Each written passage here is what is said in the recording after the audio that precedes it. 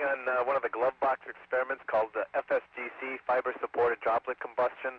This is one of the numerous glove box experiments that comes out of the NASA Lewis Research Center up in beautiful Cleveland, Ohio.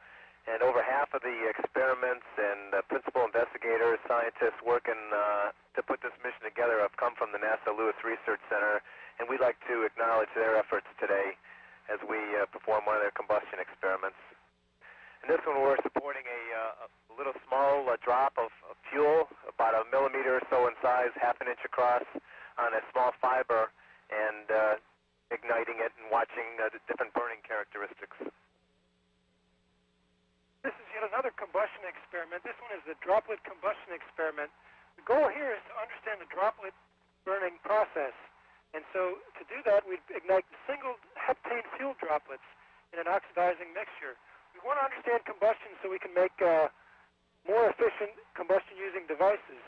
We had several good burns today. We had a problem with one burn because the droplet didn't deploy properly, but it's a very complicated process that requires a lot of elegance in timing.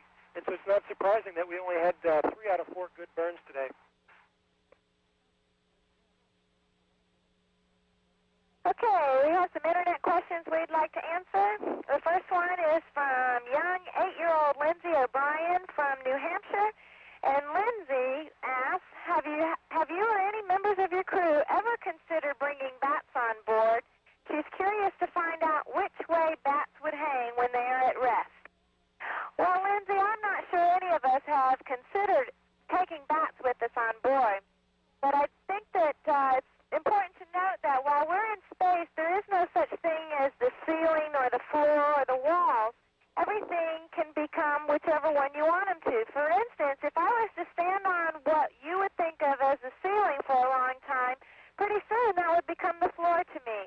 So bats could pretty much hang wherever they wanted to. I have an internet question from an Art Littlefield from Melbourne, Florida, not far from Pad 39A at the Kennedy Space Center where we took off just a few days ago. And Art asks the question, who is responsible for thinking of and planning the experiments which we conduct on the mission?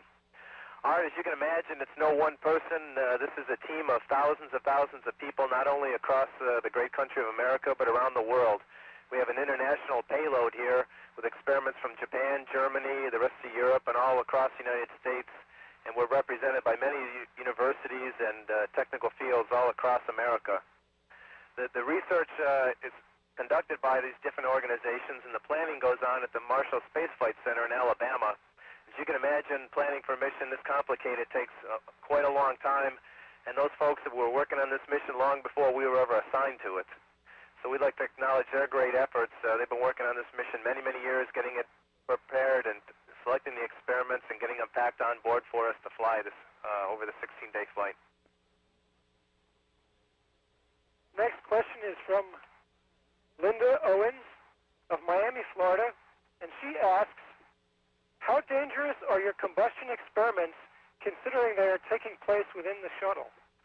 And the answer to the question is that fire, of course, has to be dealt with very carefully under any circumstance, especially aboard an orbiting spacecraft.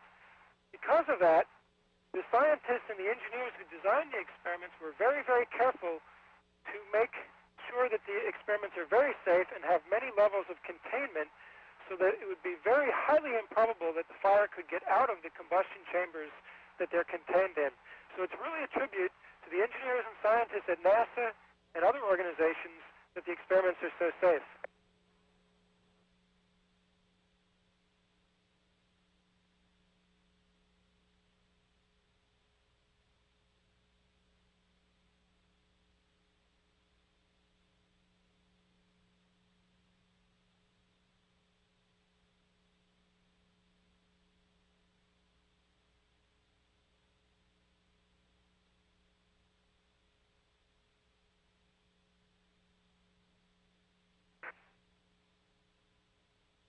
Thanks, Ed, for letting me do the extra drops. That was fun.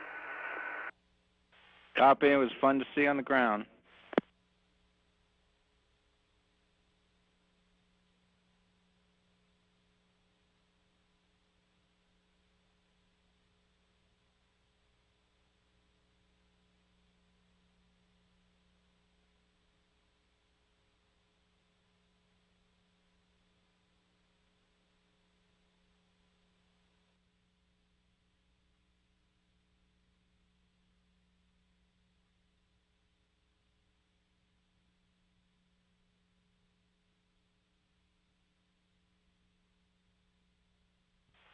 Space Lab, Halsell for Greg. Yeah, go ahead, Alan. I'm just looking at the PCAP trying to figure out what the next test point is here. Copy that. The next test point is 10-20-20 Charlie. And because of that, since it's not in sequence, you will need to hit new test point, not next test point this time. Stabilization time, 12 minutes. Great, thanks, Alan. That's what I was trying to figure out.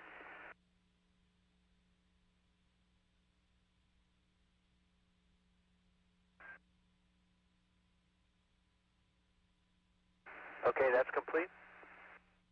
And we want to check that the cell range pop-up screen appeared. And I have that. And we'd like you to enter 60.0.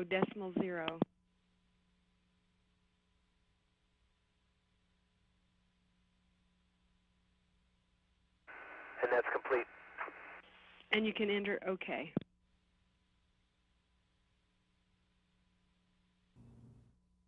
Hey, we were successful again with Mike full. Once again, however, it was only about a 30 or 45-second contact. I could hear him for much longer than that, but he could not hear me.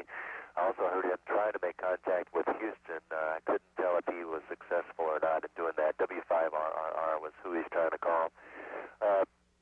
What was neat about it, at the same time I was talking, Susan had the binoculars out the window watching the mirror come up above the right wing just like he said it would, and it was just spectacular.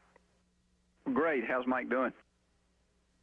He sounds in fantastic spirits. On both passes, we didn't really get a chance to establish two-way comm. There was just a short period of time where we were actually both talking to each other. The other period of time, I was able to hear him, but he couldn't hear me. He transmitted in the blind best wishes to me and the crew for a successful flight and successful landing. And, of course, I passed on the same to him, but I'm not sure if he was able to hear me. But appreciate y'all setting it up. It was a lot of fun.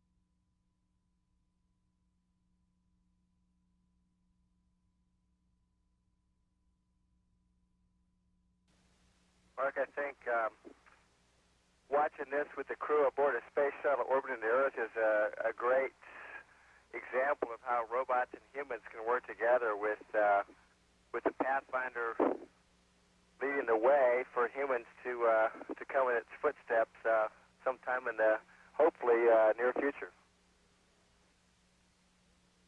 Well, Mike, we share those sentiments, and it's certainly an auspicious beginning for the return to Mars. So far, everything looks like it's going just perfectly, and we also have seen pictures of full of scientists at JPL who are absolutely ecstatic.